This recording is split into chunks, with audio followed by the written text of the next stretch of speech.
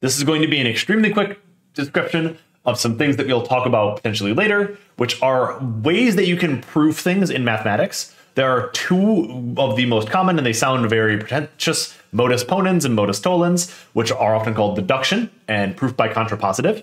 So the first one is if someone walks up to you and just says, I know with absolute certainty P implies Q is true. Also with absolute certainty, I know that P is true. What can you tell me? So with the idea of an implication, that's an if-then. Whenever the first thing is true, the second thing is true. Somebody says, I know that if my name is Nick, then I teach at OSU. And then he walks up and goes, hi, my name is Nick. What can you conclude?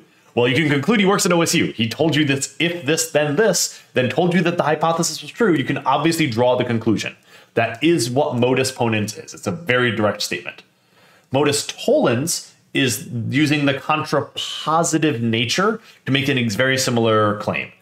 If my name is Nick, then I live in Columbus. Someone walks up and says, hey, he doesn't live in Columbus, then you can conclude his name is not Nick by the nature of contrapositive. This is the exact same thing. There's this intermediary step where you can go, I know with certainty that not Q implies not P. That is, again, just the definition of contrapositive. That is, and we showed via truth table that those things were logically equivalent. These two means of proof, and then the idea of proof by contradiction, which is in some circles considered controversial. There's some people called purists in mathematics that really don't like proof by contradiction. We may briefly discuss that at some point. But these two methods are effectively the foundation of all mathematics, doing this a whole bunch.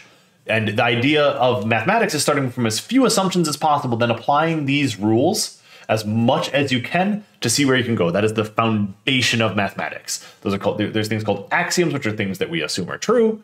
And those things are essentially the basis of all mathematics. We'll, at some point in the class, talk about them because they're kind of fun to show the sort of daunting nature that are the axioms that make up mathematics. For now, we're just going to say, yeah, these are the ways you can prove things, and we may touch a little bit back on this later.